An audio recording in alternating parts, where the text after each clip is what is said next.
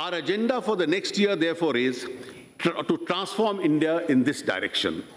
My budget proposals are therefore built on this transformative agenda with 9 different pillars. They include: 1, agriculture and farmers' welfare with a focus on doubling farmers' income in 5 years. 2, rural sector with emphasis on rural employment and infrastructure.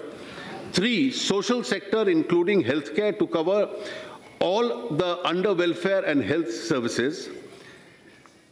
4, educational skills and job creation to make India a knowledge-based and productive society. 5, infrastructure and investment to enhance efficiency and quality of life. 6, financial sector reforms to bring transparency and stability. 7, governance and ease of doing business to enable people to realize their full potential. 8, fiscal discipline, prudent management of government finances and delivery of benefits to the needy. 9, tax reforms to reduce compliance burden with a faith in the citizenry. In each of these things, I shall outline specific policy measures and initiatives which would have a transformative impact on our economy and the lives of our people. Agriculture and farmers' welfare. Let me first take up agriculture and farmers' welfare. We are grateful to our farmers for being the backbone of the country's food security. We need to think beyond food security and give back to our farmers a sense of income security. Government will therefore reorient its interventions in the farm and non-farm sector to double the income of farmers by 2022. Our total allocation on agriculture and farmers' welfare is rupees 35,984 crores. We need to address issues of optimal utilization of our water resources, create new infrastructure for irrigation, conserve soil fertility with balanced use of fertilizer, and provide value addition and connectivity from farm to markets. Irrigation is critical for increasing agricultural production and productivity. Of the 141 million hectares of net cultivated area in the country, only 46% is covered with irrigation. The Pradhan Mantri Krishi Sichai Yojana has been strengthened and implemented in mission mode.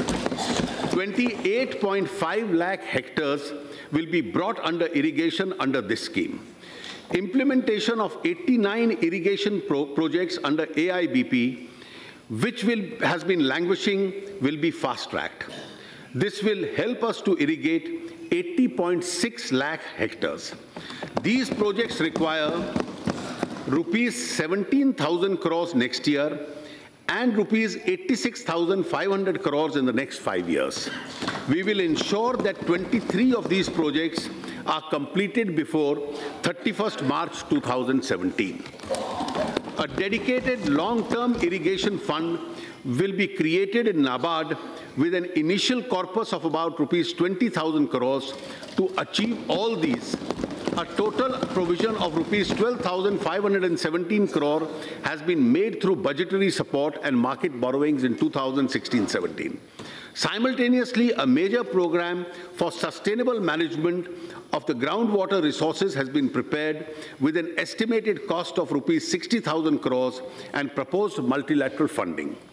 At least 5 lakh farm ponds and dug wells in the rain-fed areas and 10 lakh compost pits for production of organic manure will be taken up by making productive use of allocations under MG Narega. The Soil Health Card scheme is now being implemented with greater vigor. Through this, the farmer gets information about the nutrient level of the soil and can make a judicious use of fertilizer. The target is to cover all 14 crore farm holdings by March 2017. Rupees 368 crore has been provided for the National Project of Soil Health and Fertility. Besides, 2,000 model retail outlets of fertilizer companies will be provided with soil and seed testing facilities during the next 3 years. Fertilizer companies will also co-market city compost, which increases the efficacy of chemical fertilizer. A policy for conversion of city waste into compost has been approved by the government under the Swachh Bharat Abhiyan. To increase crop yield in rain-fed areas, which account for nearly 55% of the country's arable land, organic farming is being promoted. Towards this end, the government has launched two important schemes: the Paramparagat Krishi Vikas Yojana, which will bring 5 lakh acres under organic farming over a 3-year period. Second, the government has launched a value chain organic farming scheme called the Organic Value Chain Development in the northeastern region. The emphasis is on value addition so that organic produce grown in these parts finds domestic and export market. A total provision of 412 crores has been made under these schemes. Incentives are being given for enhancement of pulses production. Rupees 500 crore under the National Food Security Mission has been assigned to pulses. The number of districts covered has been increased to 622. A national level competition will be held among 674 Krishi Vigyan Kendras with a total prize money of 50 lakhs to improve the efficiency and performance of these Kendras. Access to market is critical for farmers. The government is implementing a unified agricultural market scheme which envisages a common e-market platform that will be developed in selected 585 regulated wholesale markets. Amendment to the APMC Acts of the states are a prerequisite to join this e-platform. I am happy to inform that 12 states have already amended their APMC Acts and are ready to come on board. More states are expected to join this platform in the coming year. A unified agriculture market e-platform will be dedicated to the nation on the birthday of Dr. Babasaheb Ambedkar on 14th April this year. 97 lakh metric tons of storage capacity was added to the central pool stock during the current year. We are implementing the Pradhan Mantri Gram Sadak Yojana as never before. The scheme has suffered because of underfunding. The allocation in 2012-13 and 13-14 was only 8,885 and rupees 9,805 crores respectively. We have substantially increased the allocation in the last 2 years, which will now be allocated rupees 19,000 crores in 16-17. ये जो 19,000 crore है, this is only 60% of the cost, क्योंकि 40% states bear करेंगे.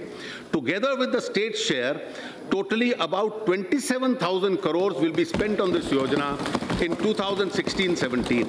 Our goal is to advance the completion target of the program from 2021 to 2019 and connect the remaining 65,000 eligible habitations by constructing 2.23 lakh kilometers of roads. Accordingly, the pace of construction, which is currently 100 kilometers per day, compared to an average of 73.5 kilometers between 11 and 14, which will be substantially now stepped up. To support farmers in the aftermath of natural calamities, government has revised the norms of assistance under the National Disaster Response Fund in April 2015. Special focus has been given to ensure adequate and timely flow of credit to the farmers. Against the target of 8.5 lakh crores in 2015-16, the target of agricultural credit in 16-17 will be an all-time high of rupees 9 lakh crores. To reduce the burden of loan repayment on farmers, a provision of rupees 15,000 crores has been made in the budgetary estimates of 16-17 towards interest subvention. The government has also provided a path-breaking crop insurance scheme, namely Prime Minister's Fasal Bima Yojana. For effective implementation of the scheme, I have provided 5,500 crores in the budget of 16-17. We have to ensure that the benefit of MSP reaches farmers in all parts of the country. Mr. Jaitley, if you want to, you can sit and then... Thank you, madam. I'll do that. Yeah. We will have to ensure that the benefit of the MSP reaches the farmers in all parts of the country. 3 specific initiatives will be taken up in 2016-17 for this. First, the remaining states will be encouraged to take up decentralized procurement. Second, an online procurement system will be undertaken through the Food Corporation of India. This will usher in transparency, convenience to the farmers through a prior registration and monitoring of actual requirement. Third, effective arrangements have been made for pulses procurement. Farmers also take up other allied activities to supplement their farm income. To make dairy more remunerative to the farmers, 4 new projects will be taken up. First, the Pashudhan Sanjeevani and Animal Welfare Wellness Program and a provision for the Animal Health Card, Nakul Swasthya Patra. Second, an advanced breeding technology. Third, creation of E-Pashudhan Hut, an e-marketing portal for connecting breeders and farmers. And fourth, a national geomic center for indigenous breeds. These projects will be implemented at a cost of rupees 850 crores over the next few years. There has been a visible rise in the yield of honey from an average of 18 to 20 kilometers per box per annum in the year 2013-14 to 25 kilograms per box per annum in 2015-16. The total production of honey in the country has been increased from 76,150 metric tons in 14-15 to 86,500 metric tons. 90% of domestic honey is now exported.